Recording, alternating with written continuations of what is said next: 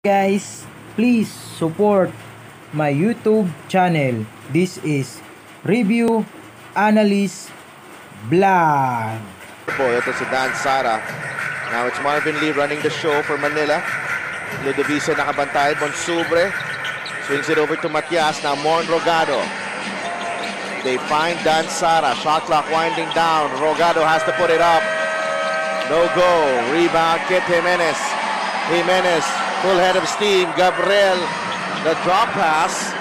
And Gabriel puts it back in. Not a contact right there, but no calls by our referees. Good way to recover by Gabriel, who fumbled the ball at first. 4 points para kay George Gabriel. Marvin Lee. Bonsubre. Manila has to find offense outside of Dan Sara as Marvin Lee knocks down the J and Kit Jimenez down on the floor.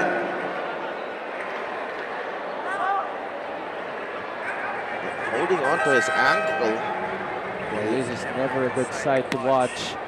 And he is writhing in pain, holding on to that left ankle.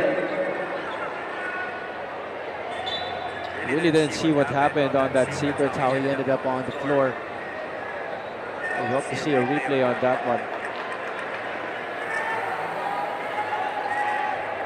And Kit has had numerous collisions this season. Always was able to walk away fairly well.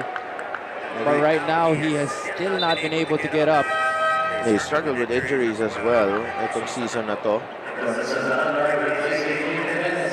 And has to leave the game right here. Mandatory sub. Being helped off. So si Kit Jimenez.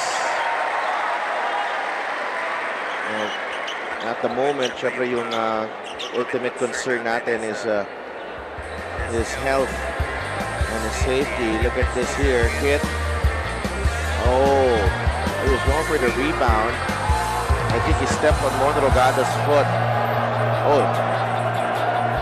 Twisted towards the left. Oh. That's painful. That's very painful. And he can't put weight on that affected leg. Alam naman natin pag